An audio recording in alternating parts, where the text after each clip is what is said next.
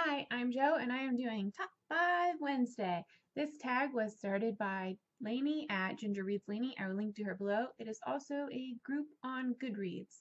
This week's topic is couples. So I had to come up with my 5 favorite couples.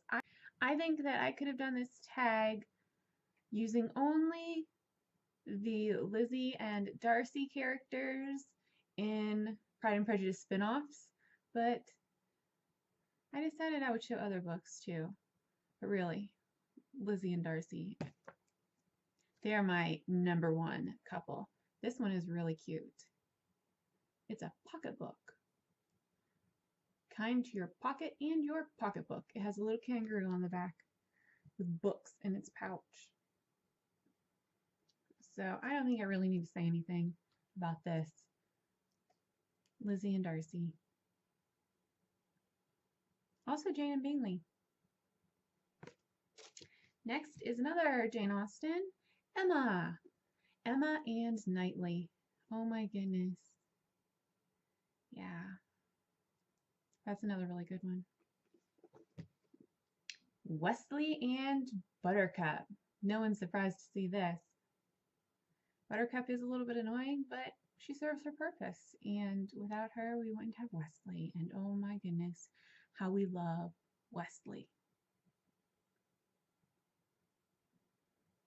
Yeah. That's my man in black.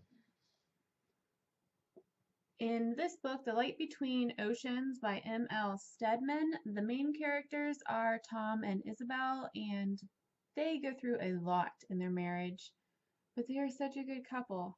I don't necessarily agree with everything that they do, but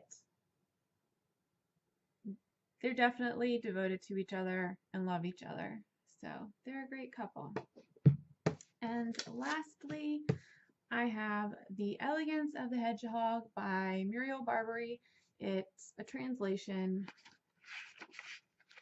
by Allison Anderson. And my couple in this book is Renee, the concierge of the building, and a tenant, Kakuro.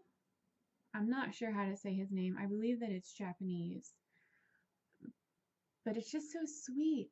They have a very sweet love for each other, a very sweet relationship. I really enjoyed that. Those are all my books. Those are all my couples. If you do this tag, please let me know below so I can check out your video. If you don't do this tag, who's your favorite couple in a book? And I will talk to you later. Bye.